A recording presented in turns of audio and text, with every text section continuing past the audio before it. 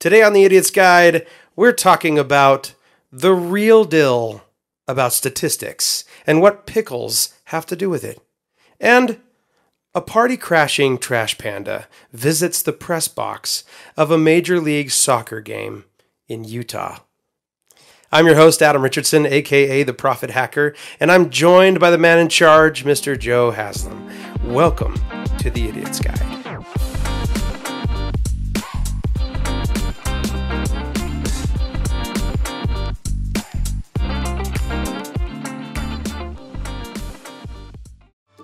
If you're like me, you want to sound smarter, seem more informed, or simply just be a powerful fear-mongering lunatic. What better way to become all of these than with Just Made Up? Your new daily dose of actual statistics that are completely made up. Since I started using Just Made Up, I've seen a 67 to 79% increase of statistics that are made up on the spot. Start Just Made Up today, where BS is believable. That's our new fake sponsor, right? Oh, yeah, totally. I'm going to get a little jingle behind it, I think. Yeah, I think that'll work. Nice. So I've got one of these fun statistics for you that goes along with our new fake sponsor. Did you know that pickles are associated with all the major diseases of the body? Eating them breeds war and communism.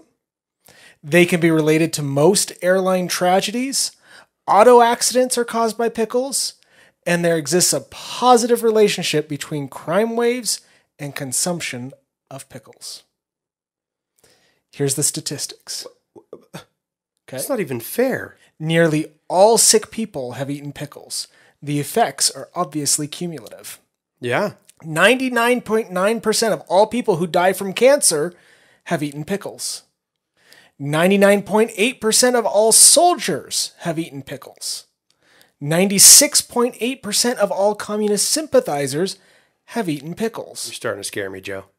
99.7% of the people involved in air and auto accidents ate pickles within 14 days preceding the accident. 93.1% of all juvenile delinquents come from homes where pickles are served frequently. Oh, I think I have 4 pickle jars in my fridge. Okay, now here are some additional evidence of the long-term effects of eating pickles. Okay? Oh, man. Of all the people born in 1913 who later dined on pickles, there has been a 100% mortality rate. Oh, man. All the pickle eaters born between 1923 and 1943 have wrinkled skin, have lost most of their teeth, have brittle bones and failing eyesight. If the ills of eating pickles have not already caused their death. I was going to say, like, there's not many left of those years. Even more is a report from medical specialists. Rats force-fed with 20 pounds of pickles per day for 30 days developed bulging abdomens. Their appetites for wholesome food was destroyed. Oh, man. Did you know that pickles were so dangerous? Devastating. They cause everything. I feel like I've been lied to my whole life because I really like pickles, but they're linked to so much tragedy. Beware of pickles. You should not have pickles in your home because they will cause your kids to become juvenile delinquents. I mean, okay, I'm going to push back. Now, hopefully at this point, our listener is screaming at us, what the crap are you talking about? This is the danger of statistics.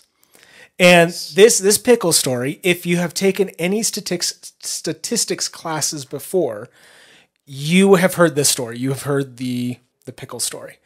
And that's because it's one of the first lessons you learn in statistics, is that statistics can be easily manipulated to prove your point. Yeah, I agree. And it's very dangerous.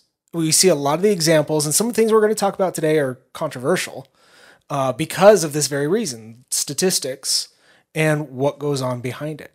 But when we're talking about pickles, I read all those statistics. The problem is it's not a causatory relationship. It happens to be corollary, but it's not causatory. Those are really big, expensive words. Can you unpack that a little bit for our list? I don't know if our listener is, what grade they're in. There you go. So causatory means that there is a cause and effect. So eating pickles causes communism. It just excellent choice. Feels weird to say that. It just rolls off the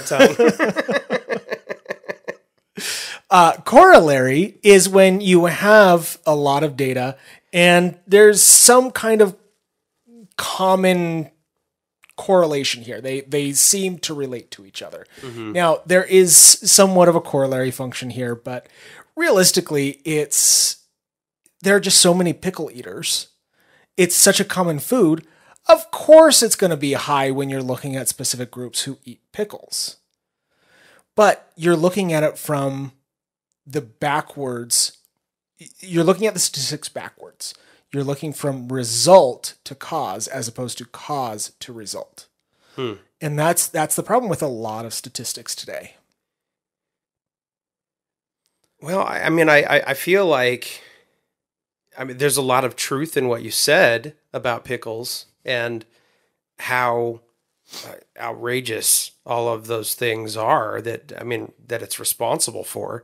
And yet I still have a real deep affection for pickles, so. Well, and to save the pickle industry here, it doesn't actually do any of those things that I mentioned at the top of the episode. You could probably gorge yourself to death with pickles, maybe, Yes, I'm sure if you drown in pickle brine, if you force-fed rats 20 pounds of pickles, yes, they will get enlarged abdomens. Duh. And that's the thing. It's obvious. And we see this a lot with like cancer warnings or things like that on foods. Is if you feed an animal a crazy amount of a substance, of course it's going to have negative effects. Did you know that bananas, and this one's real, that bananas are actually radioactive? Really? Yes. So from all the nuclear testing years ago? No, they naturally contain a radioactive chemical. I should have looked this up. I don't remember what the chemical is. But at the end of this, the whole point of this is you guys need to do your own research. So go and look up what that chemical is in bananas that causes it. I think it's 23% radioactive. No. I was just making that up. Yeah, exactly. Yeah, okay. But the amount of bananas you would have to eat in order to have radiation poisoning from the banana is so astronomically high, you would die of engorgement of eating before any kind of radioactive poisoning would hit. That's bananas. Oh, with the puns.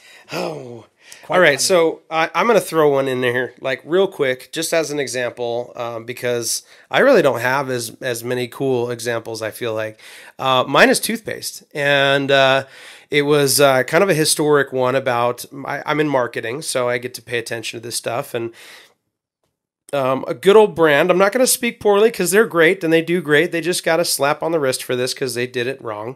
Colgate in 2007 did a survey, and they actually posted this, and it was on there in their commercials and on the box that their toothpaste comes in. It says 80% of let me see here. Let me make sure. 80% of dentists recommend their product. And that was, though there is some truth to it in how they structured the survey, it definitely led completely down the path to get them to that 80%. So, well, I think even beyond that, do you know any dentist who wouldn't recommend toothpaste? Seriously, I think 80% of dentists are going to say, I don't care what toothpaste. Use toothpaste. It'd be like, you do this survey and the survey has Colgate is the only option that's actually toothpaste. Everything else is like dog food, you know, like garlic paste, you know, just... Could you imagine brushing your teeth with garlic paste? Like, I get it. Like, some people do the whole charcoal stuff, and you see those people with, like, pristine white teeth after their mouth is completely black and it looks disgusting. And I'm like, ooh, do I want to try that? No, I don't want to. I'm stick to Colgate because 80% of dentists recommend it. So, yeah, and see, that's the thing. I mean, these statistics. Now, that one is, they obviously led and biased their participants to get to a result.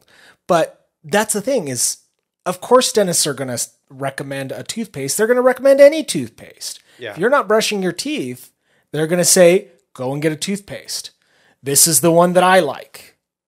Doesn't matter. If you want a different one, get a different one. But use toothpaste. And that's the thing. I mean, when you look at some of the stats of these pickles, you know, of all the people born in 1913 who later died on pickles, there's a 100% mortality rate. Well, it's because that's 110 years ago. Of course, everyone's dead from 110 years ago. The oldest person alive right now is 116 years old. Now, whether they ever ate a pickle, I don't know. But that's still rounding up. That would be like 99.999999999. I mean, 1 versus 8 billion.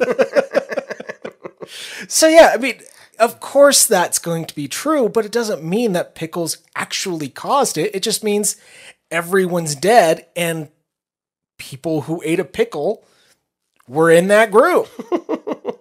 You know, another one of the big ones, I don't know if you have this on your list, but is autism. And this is one of the controversial ones.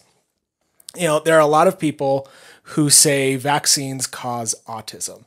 And that is the biggest example, in my opinion, of this bad statistic. Because what they say is that of all the people who have autism, or a large percentage of the people who have autism, they had a vaccine. Therefore, vaccines cause autism. Well, the problem is, that's exactly from this pickle statement. 93% of all juvenile delinquents come from homes where pickles are served frequently. Well, pickles are a common thing. Everyone's going to eat pickles. Yeah. So it's not that pickles are causing juvenile delinquency, it's that pickles are common. And so when we talk about vaccines and autism, vaccines, everyone gets vaccinated. Yeah. And so if there's autism in there, it doesn't mean there's any causation. It just means that vaccines are super common. Well, and I also think that, you know, over the years, I mean, we've had some conversations about this, that most individuals from, you know, I mean, you go back just 20 years and you have a lot of misdiagnosis or not diagnosed autism. And, you know, and so later on in life, individuals are discovering that they're like, holy moly, like this would have totally helped when I was in school, you know, like all of these, you know, self-discoveries that they've kind of had to figure out. But at the same time, it's like, you know, it seems that, okay, well, like we have this problem, we have all of these things. And as we move forward in our generations, we have better services, better technology to be able to test and discover these things. It doesn't mean that it wasn't there before, or that our generation, you know, I mean, like, dude, I was vaccinated with so much stuff. Oh my goodness. Like, you know, I mean, like, why is it that, you know, my generation, it just has to do with the visibility of everything, I guess, you know? You have more data to be able to do the right thing. So if you're just taking it on this narrow path, on this biased survey, then you bet you're going to have that link. You're going to tie it together in a nice, pretty bow. And, you know, I think, I guess that's kind of the way I look at it, is just, you know. Yeah. And part of the problem comes in with, there was really only one purveyor of the vaccine causes autism mythology. I'm just going to call it a mythology because it's in no way true. And so he decided to write a book and create this following using bad statistics, using these pickle statistics. And all he had to do was convince a bunch of people, and the following grew and grew. Mm-hmm. And so long as his statistics were, looking right, then great, people would believe. But that's the problem, is that those statistics aren't real. They're not, he's taking the wrong look at the statistics. And because people just listen instead of actually doing their own research, we run into problems. Yeah. Now, pickles, okay, that one's easy. That one's just funny. But there are a lot of serious conditions. There are a lot of serious issues that we deal with on a daily basis that if we're not actually doing the research ourselves and just believing someone else with these statistics, we can run into a lot of problems that we're following something that we shouldn't be following because it was bad information. That's why it's so vital. So vital. Anytime you hear statistics, anytime you hear a theory, a hypothesis, anything like this, you go and look at the research yourself. Look at the raw data and understand where it's coming from. And this comes to anything, any kind of financial advisors. Oh, here are the statistics. This model means you're going to be making millions of dollars in 10 years. Mm-hmm. Look at the data. Don't just trust them. They're trying to sell you on something. Look at the data. Look at the information, because that's where it's really going to come from. And if you are looking at the raw information, you're going to be able to come to a better conclusion. You could believe them. You could not believe them. But you've come to a better conclusion based on your own research of the data. It's kind of an elephant in the room, but I'm curious. I didn't even mean to basically most accurately display this, but the phrase, this fear-mongering, power-hungry, fear-mongering lunatic. So, I think about some recent things, that pandemic, that statistic-wise just was all over the place. And I think that, both sides of that really perpetuated the problem in this, and really, because of that, canceled it out, and it caused a lot of mistakes on both sides of it. And we're seeing those results of those emphasized mistakes, that they're like, whoops, like I wasn't quite sure, and so now we're going like, well, now what do we do? Who's responsible for what? And really, honestly, we just kind of got to go like, okay, dust off. Let's put this back together again. Hopefully, maybe some people could be held responsible for some of the garbage, but you can see in that how absolutely dangerous it can become when you have the wrong data that you're running with, or just the you don't have enough information, and yet you're telling everybody the sky's falling. Right.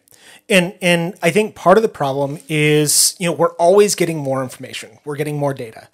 And there's a piece of pride that goes along with that, of not wanting to back down on your stance, even in the face of new information. And that happens to everyone. Every human being on Earth runs into this problem. No matter how humble from a religious standpoint, or how respectable or devoted to science on the science side, because those are generally the big opposites when it comes to a lot of things. Mm-hmm. You're going to get that pride in there, that you don't want to admit that you didn't have all the information, and your conclusion that you came to previously, which may have been correct based on the previous information, is now incorrect based on new information. And so you double down on your original conclusion, ignoring the new information. Yeah. There was an old, this comes from ancient Greece. I can't remember his name. I wish I could remember it. I should have looked it up. But again, this is the Idiot's Guide. Look it up yourself. There was this Try Greek. this one at home, guys. I don't know what you would call him, medicine man. Philosopher? Not a philosopher. He practiced Alchemist? medicine. I'm using air quotes. Okay. And he would only allow certain people to come into his practice. And so he had to interview people before he would let them come in. But he boasted a 100% cure rate. And so people from everywhere came to see him. But he only made sure to admit the people that he could actually cure. If there was an illness that he couldn't cure, he turned them away. Yeah. But that made sure that he was always boasting a 100% cure rate. So this isn't just a modern thing. Yeah. This is something that is human history for a long time. And part of that is that pride and arrogance that you don't want to be wrong. And I think part of it is a little bit of humility to stand down and say, okay, I was wrong. You know, it's not a problem to be wrong when you have new information. You know, politicians run into this a lot. They call them flip-floppers if they change their position. Well, if you've got new information as a politician, change your position if it warrants it. But there's fear that they're going to lose their political status if they change their position with new information. And it all comes down to that pride. All right, so I'm gonna throw another elephant that's in there. There's a couple elephants here. Sorry, guys, it's not a lot of space in here. So this one, I think you've got a lot of homework on, and but I think the biggest part about it is that, you know, even recently, like we were talking about this, and I am seeing stuff left and right just dismantling things, and I'm like, you go, like, yes, like this data is just insane. And so, you know, no guys, it's not UFOs. I'm sorry. That's a different podcast episode. We'll talk about that. But today, the newest, bestest descriptive that's most politically correct is called climate change. They couldn't call it global warming anymore because, well, I mean, cold weather? Well, and I hate that. Now, this is one thing where I slightly disagree with science. You know, I am generally in agreement with science. Okay. Mm-hmm. You know, scientific conclusions. But this is one where I slightly differ. And just because I've done my own research on it. And that's why I differ slightly from the conclusions that are currently being made. Now, global warming, the Earth is warming. I have, and I'm showing Adam the graph right here that shows the temperature change year over year from the median. It is getting warmer. Are you talking about like since what year? This is from 1880. So over 100 years. 100 plus years, 140 years. Okay. There is no doubt that the Earth is getting warmer. We need to go back to calling it global warming. We cannot just call it climate change. Yeah. Climate change is a bad name.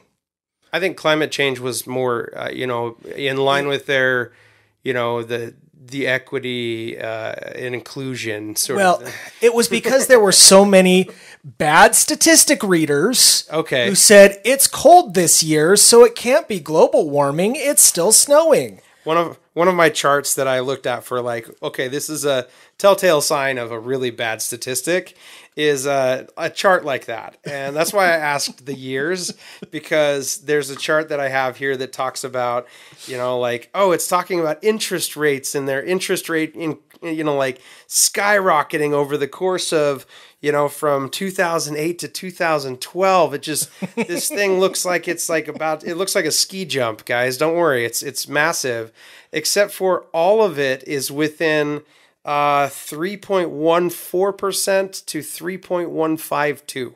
So over the course of 4 years, it's literally 0.0 or 0.012.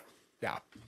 Yeah. And that's the thing. So when I looked at, I broke this down into segments of decades. Mm-hmm.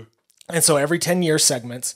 And what I wanted to see, what was there some kind of pattern to what stages we're looking at as far as what that warming is. Now, what's really interesting to me is that of each of the years that I tracked, I did another graph that shows of that 10-year cycle, what number years, so like 1991, 1992, so 1, 2, 3, etc., had the highest temperatures. And over the last 140 years, year 3, 5, 6, and 8 were all the highest increase years. So again, of 140 years, year 8, so that would be like 98, 2008, all those had 3 in each. So 3 decade cycles had 8 as the highest temperature year. Same for 6, 5, and 3 both had 2.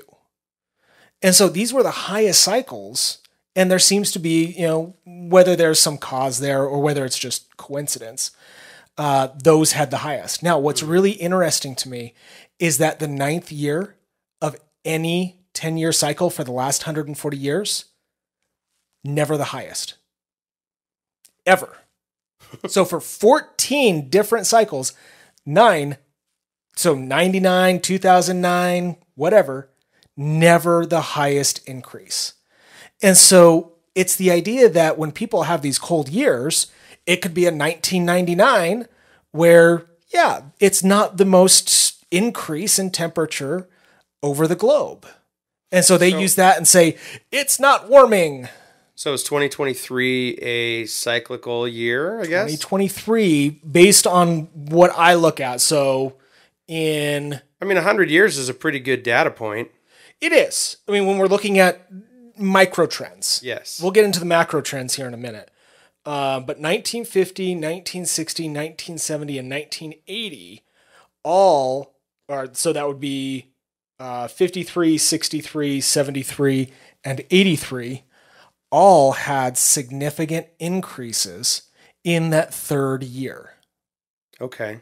And so really what we're seeing is it's really hot this year because this is an extreme year. We've seen this through the last 140 years. But 2024 is going to be nice and 2024 breezy. Would potentially, if patterns follow, mild. It will go down. Now, it's still a significant increase over 140 years ago, but it'll be less than 2023.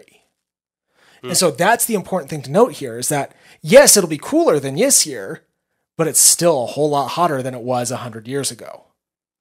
Okay, so the globe is warming. We are getting hotter. And so where I differ from science and where my research says it's different is why. And the question is, why is it getting warmer? Now, up until probably 10, 15 years ago, we really didn't have a lot of historic data. We really just had the last 100 years, the last 1,000 years maybe, of history to know what's been going on. Now we have, as of 2020, a much greater history over the last 66 million years of temperatures and CO2 levels and different things like that to see, is it really that? Now, the only thing that scientists saw over the last 1,000 years and seeing a warming trend was CO2 levels increasing. That was really it. And so, of course, that's the natural conclusion. CO2 levels causing increasing temperatures. That's what CO2 in the atmosphere does. It seems to make sense, right? Well, yeah. Sure. And so a lot of work was done to reduce CO2 emissions. My problem is now that I'm looking at this new information, and so this comes from, I did this really small and I don't know why I did that. The International Ocean Discovery Program. Okay. And so this is their graph. What they did is they took a lot of different stats. The stats pages are huge. I think they've got 23 individual raw data sheets to be able to pull all this out. They did a ton of research on it. And their goal was to look at what was the temperatures and what were the CO2 levels in each one of those periods. Okay. And so what I see on this is that there are periods where there's an increase in the overall CO2 levels. So between, say, between 500,000 years ago to now, on this graph, it shows that there are levels of increased CO2, and then the CO2 levels go down, or an increase in CO2, Earth is warmer. CO2 goes down, Earth is cooler. Now, the problem with that is we do see that trend, but it only, the parts per million on that is about 250 parts per million is the highest that it gets to in those temperature ranges. But the highest temperature that it gets to is about 2.5 degrees Celsius above where we're at right now. So much lower carbon levels, much higher temperatures than what we're seeing now. Because right now we've got about 400.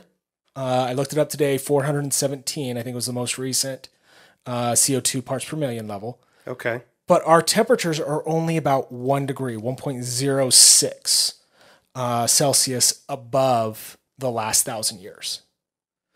And so here again is the problem. We're seeing historically CO2 levels go up, temperature goes up, but it had a much bigger impact in that time frame than it is now.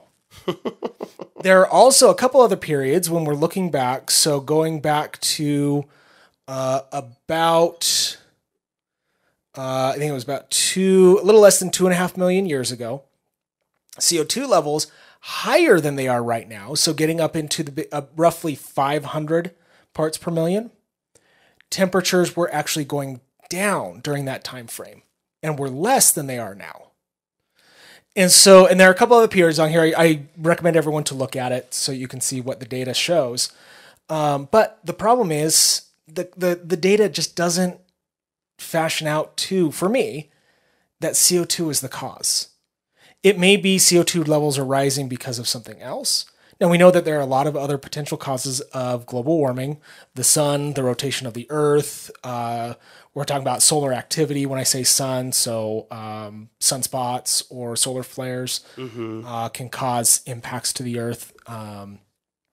The rotation of the earth, the axis that it tilts on, changes from time to time, and that can cause changes, either warming or cooling, to the overall Earth's temperature. And so all these things that come into play, there are so many more potentials than just CO2. And so we've got to look at the data closer and see what is really the cause of the global warming. Now, personally, I think it's just nature. Earth's just rising in temperature. I mean, if you're looking at this chart, I mean, we're still, a couple 100,000 years away from really any dramatic change that the human existence is endangered. Yeah.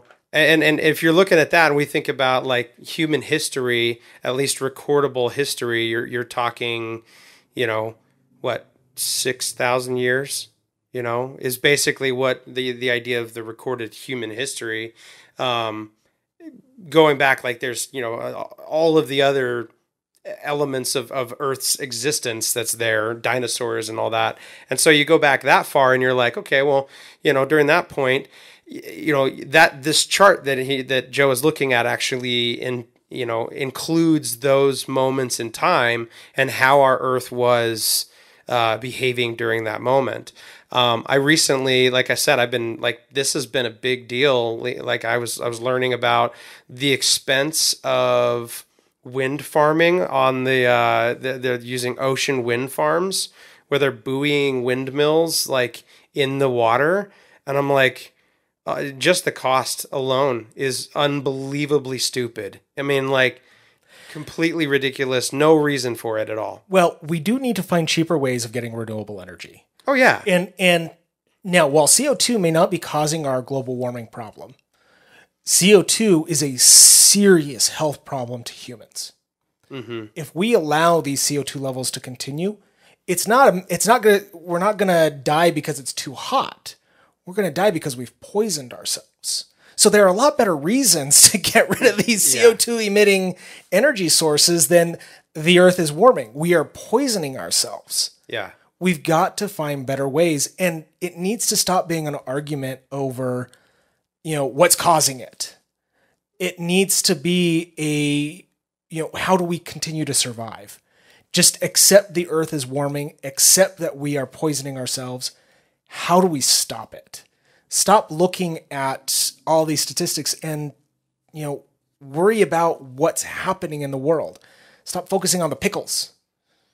Well, to think honestly that, I would say in the last 200 years of our human history has seen probably the most advancements and contribution to CO2 levels, if that's where you're seeing it, because of such an industrial move. Mm-hmm. And we're moving to, this initiative to try to reduce that in ways and in forms, but we have such a dependency on that industrial revolution that created this that, until we figure out how to eliminate that dependency or reduce that dependency, then the demand is only ever perpetually increasing. Yeah. So that's kind of this catch-22 is like, okay, well, like it's like dieting, it's like, how do we, do I not use a light bulb more than I have to? Do I not buy plastic products because it promotes this? Yeah. Do I not eat steak because it, cow farts are a big, huge contribution to, I like all of this stuff is, it sounds ridiculous, but these are argument points that like high-powered officials are using for this. But we've also seen some seriously impressive advancements in our society, our agricultural industry, just generally speaking, the advancement is moving forward. So it is something that if we were to collectively put our minds together and say like let's do this, I think that we can really come to some better conclusions that wouldn't be nearly as impacting as our just utter dependency on the CO2 drug lords. Yeah, and we need to look at real solutions. Now, and right now, everyone's arguing about, is the earth warming? That is such a stupid argument. And the reason they're arguing is because everyone's using statistics. Everyone can pull statistics out of their butt. We came up with Cow's butt. There you go. There you go. We came up with a stupid fake ad for the top of this podcast off of fake statistics. They are everywhere. We need to stop using statistics so much because they're so easily refuted and so easily manipulated, and start looking at the real problems, what's really going on, and get out of these stupid arguments. Now, I know we have to move on. I'm just going to mention two other things before we go. Okay. Or before we move on to the subtopic. So, and this part of this is to go along with human evolution. And this is more scary to me than the impact of maybe CO2 causing global warming. Okay. So there is a great article on SmithsonianMag.com. It's called Essential Timeline Understanding Evolution Homo Sapiens. Okay, so I recommend everyone read that. It goes through from 700,000 years ago to the earliest known possible human ancestor to modern times. And one thing that was really interesting to me is when you look at the timeline of human evolution and to modern humans. So modern humans goes back quite a while, but what we know of as today Homo sapiens, so not the mixtures that we saw as the evolution was happening. But humans evolved very much in the coldest environments on Earth. Neanderthals, however you want to pronounce that, evolved when it was much warmer. The early non-modern humans, so there are three distinct groupings that weren't modern humans, Neanderthals, let me look at the other name here. I can never remember this one. it's Denisovans. Those were all earlier than Homo sapiens. But we have some of their DNA still today. Okay. Anyone from Europe, or most people from Europe, have the Neanderthal DNA. Anyone from Asia, or a lot of people from Asia, I don't mean to make generalities, have the Denisovan DNA. So these were earlier groups. They all evolved in warmer temperatures and died off as the Earth was reducing in temperature, and that's when Homo sapiens came to superiority. What that shows is that we potentially run the risk as Homo sapiens of becoming extinct if we don't do something about the global warming. Now, again, I don't feel that it's CO2 levels, but we need to do something to artificially cool the Earth. Otherwise, we run the risk of dying out. And so there are a lot of things that we need to do in order to continue surviving as Homo sapiens. And this is the real result. I mean, look at the research, look at the information, find the sources, make your own conclusion. We do not, as a society, make our own conclusions enough. And that's the problem with statistics. Well, I mean, like 90% of society doesn't make, doesn't do that. I think that's a made up statistic again. I told you I take a daily dose of it. So I have to. It just happens now. It's natural. So the results are amazing with this stuff. All right. So it's monsoon season here in Utah. And so this party crashing trash panda. I follow soccer, so I saw this one. Last week there was a game that was delayed. I don't even know if the game I think the game got underway after. Usually the monsoon lasts for the rain, like it's downpour. Everyone else in like other rain-filled cities are like, what's this? Like you guys have a cumulative like 4 inches for the year, maybe, And you're right. But here in Utah, this is like flash flood warning kind of rain. So it's pretty intense when it happens. And it usually happens for a few weeks each summer. And right now we're right in the middle of it. So last Thursday at the beginning of the soccer game, it started pouring. And so they had to delay the game. And well, there was a raccoon that was looking for some shelter. And so our team here in Salt Lake is the Salt Lake Real. And you can tell who doesn't actually follow soccer in this room. I don't, but I enjoy it. It's fun. I do like going to a game or two, but you're right. I don't follow soccer. My bad. It's Real Salt Lake. Real Salt Lake. Anyway, the game box or the press box.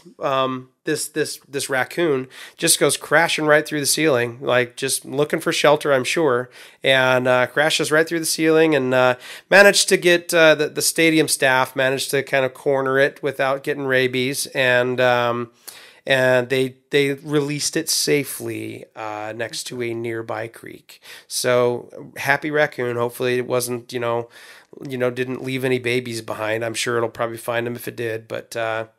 Yeah, they didn't take it down to a different county and drop it in a lake or something like that. The creek nearby is very nearby, but taking it away from our old offices used to be over by that area.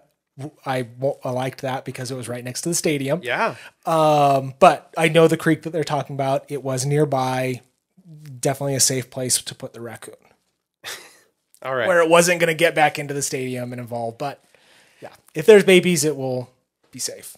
Well, that's all we got, guys. I told you I'd be brief about the last part of this, and we're okay on time. I think I feel good about this, but we've basically just reached the end of our show today. So, do you have anything else or parting words before I give my parting words, Joe? No, I don't think so. Just do your own research and watch out for raccoons. Yep. And try out that new what's it called? Just made up statistics. Yep. Those are fun. There's a good talking points. Really stirs up conversation. I think that's the word. I think controversy. Yeah, I think I don't know. Controversy is the C word you're looking for. That's what it's going to stir up. Well, guys, life's too short, so keep laughing and keep learning. And remember, idiots have way more fun. Check your shoes.